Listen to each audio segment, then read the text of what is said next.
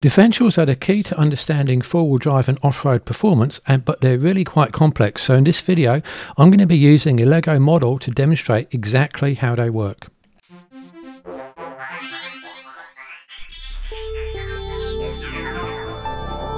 So I'm going to be using the term torque in this video, and torque means turning force, and we measure that in Newton meters. Newtons is a measure of force and meters is a measure of distance. You put the two together and you get Newton meters. So we have this breaker bar here, which is 600 mil long, 0.6 of a meter from here to here, and this weight is 170 grams. Now if I place that weight at the end here, you're now looking at 1 Newton meter. So that's a force of a Newton pulling down here across that 600 mil lever, and then exerting a force on the wheel nut there. Now it's slightly more because we've got to factor in the weight of the breaker bar itself, but you get the general idea. Now notice that nothing's happening. The thing about torque is that there doesn't need to be any work or any movement happening. There's still a force coming down here. I mean, clearly, if I drop that, then gravity pulls it down. Something is stopping this dropping to the ground, so we've got a force pulling it down and the opposing force here, so we still get torque even though there's no actual work being done.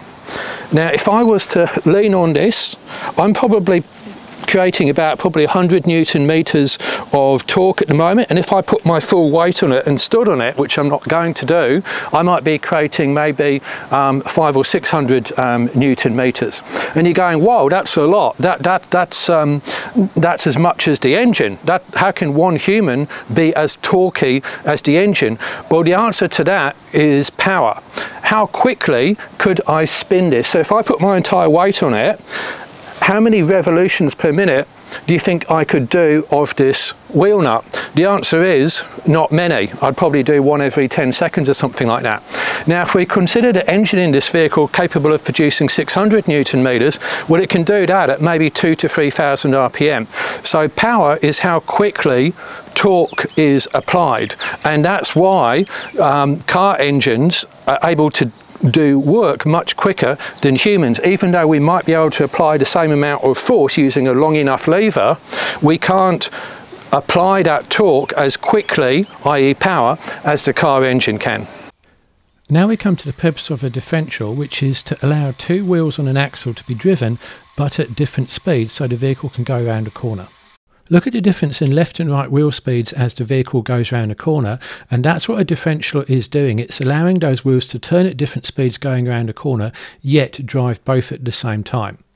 Take a look at the red marks on my wheels and see what happens as the vehicle goes around a corner. You can see that the front wheels are travelling quicker than the rear wheels, and the same is true of the left and the right wheels on the front and rear axles, and a differential allows those wheels to be driven at different speeds. And if you look at this model, you'll see that when a vehicle goes around a corner, in fact all four wheels turn at different speeds, and this is why we need centre and rear and front differentials. So here's a diagram to illustrate the difference between centre and axle differentials. So a centre differential governs drive or torque between the front and the rear axles. The axle differentials govern drive or torque between two wheels on an axle. You've got your front and your rear. Now, common to all types is that they are conceptually identical, although mechanically the axle differentials might be different from the centre. And they both drive two output shafts, which allow the shaft to turn at different speeds so the car can easily turn corners. That's essentially the purpose of a differential. Now, not all 4x4s have centre differentials. I've got another video where I go through selectable four-wheel drive, all-wheel drive, etc. But they all have front and rear axle differentials with some very rare exceptions. Now, some centre differentials actually aren't differentials, they're clutches, but you can think of it as doing the same thing as a centre differential, which is governing torque between the front and the rear axles. So this is a Lego model I built to demonstrate differentials. Now it's got three differentials, one in the centre, one at the front and one at the rear, and we're going to be starting off by taking a look at the centre differential. So here's the battery, there's the motor turning a small cog, turning a big cog, which turns this shaft here, which then turns that cog and then that differential. So that's how that looks. So starting with the center differential then, so we've got the front output shaft here and we've got the rear output shaft there. Now at the moment the resistance is equal, so the front wheels are equally as easy to turn as the rear wheels. So because the differential is equalizing torque, both rear and front wheels are turning at the same speed, and the amount of torque generated by this motor is dependent on the resistance. Now because I'm holding the model up in the air, there's not much resistance. If I was to put it on the ground, you can hear and see that there is more resistance because I'm stopping the model moving. You can hear that the motor is straining, and also you can see it slow down. I lift it up and it can go quicker again. So the more resistance you get, the more torque you're able to produce. You can't produce maximum torque if there's no resistance. Now what happens if I increase the resistance at say the back axle and leave the front at the same? Well, here's what happens. Now what the differential is doing now, it's saying, okay, this shaft here is easy to turn because these wheels are in the air, and the amount of torque required to turn the front wheels is what gets sent to the back wheels. So this shaft here, the differential is trying to turn it, but only with the amount of force required to turn the wheels in the front wheels, which are in the air, very easy to turn.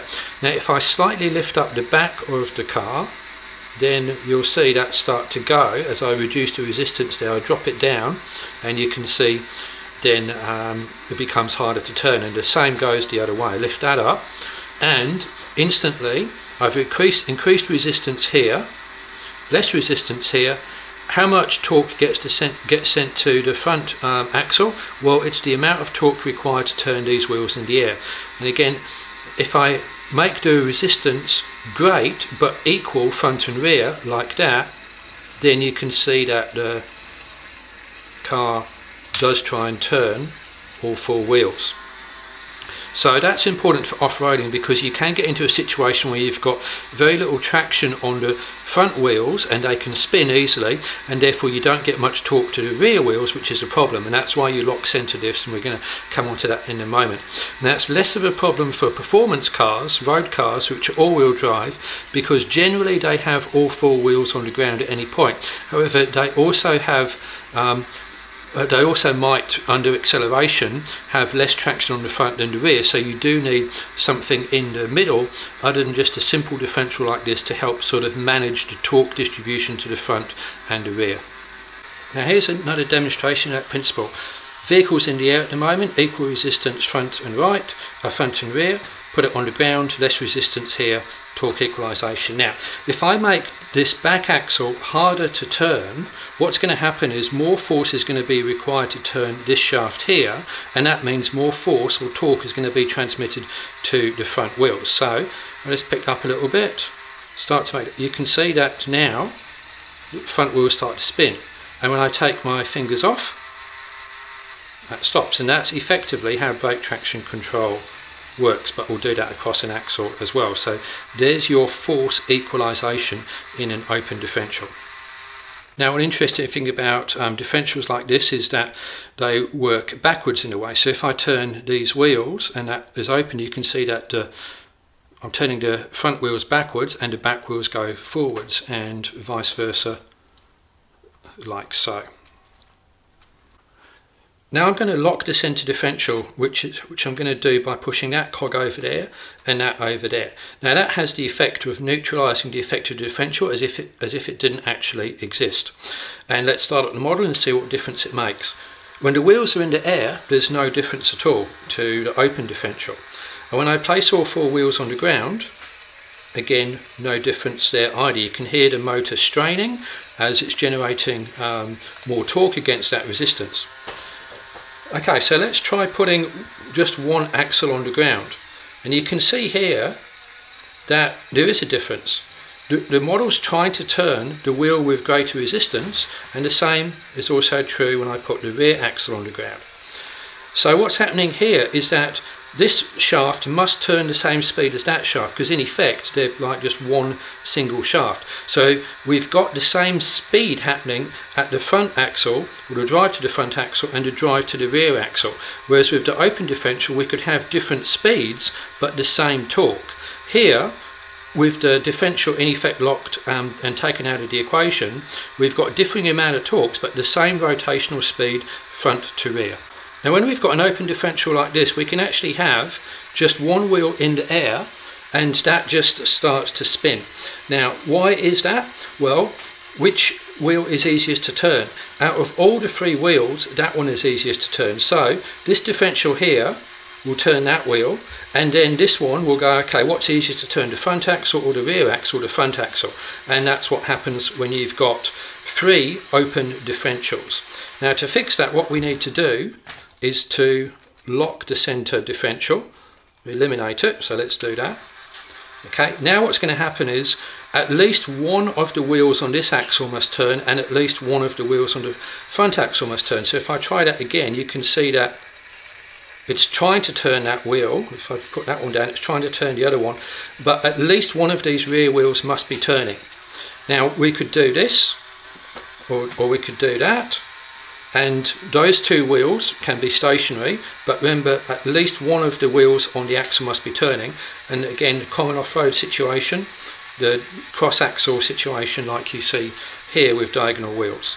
Now I can demonstrate brake traction control of this model as well. If I put this wheel on the ground, of course the differential finds this one easier to turn, so the amount of torque required to turn this wheel is what that wheel gets, which isn't very much.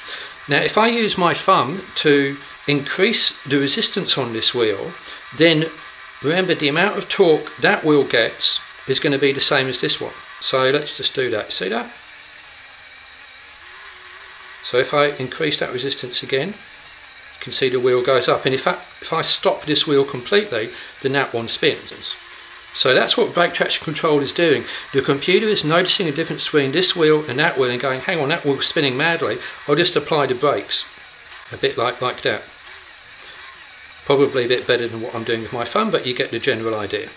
Okay, now what we're going to do is lock the axle differentials, the rear and the front. So at the moment we could get into that situation where we have diagonal wheels spinning. Well, what we can do is just lock the axle differentials. Now the mechanism here is pretty much the same as the one here, except I've put a lever in just to make it a bit easier, but conceptually it's the same. Now this differential no longer exists, so the car's going to have difficulty going around the corner.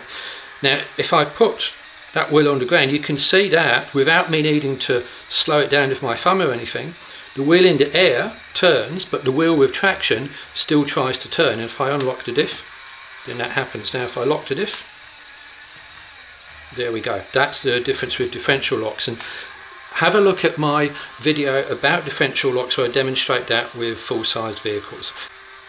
Okay, so now I've locked all three differentials, front, centre and rear, and even if I put one wheel on the ground like that, then you can see that these three wheels are in the air, have traction, so have no traction. This one has traction, but the model is still trying to turn it, so all the torque of the motor can go through just one wheel, or more usually one rear wheel when you're trying to climb the hill. And that's the advantage of fully locked differentials, but then you're going to have a hard time turning the vehicle because the differential will not allow the wheels to spin at different speeds going around a corner, and it won't allow the front axle to turn at a different speed relative to the rear axle going around a corner either. So that's differentials demonstrated with Lego. It's a really complex subject. I've got other videos where I explain similar concepts with different methods, axle lockers and center lockers and wind-up, etc. It's really important for four-wheel drivers to understand, because how differentials work means how traction aids work, and that makes you a safe and effective off-road driver if you can understand exactly what's happening with your vehicle.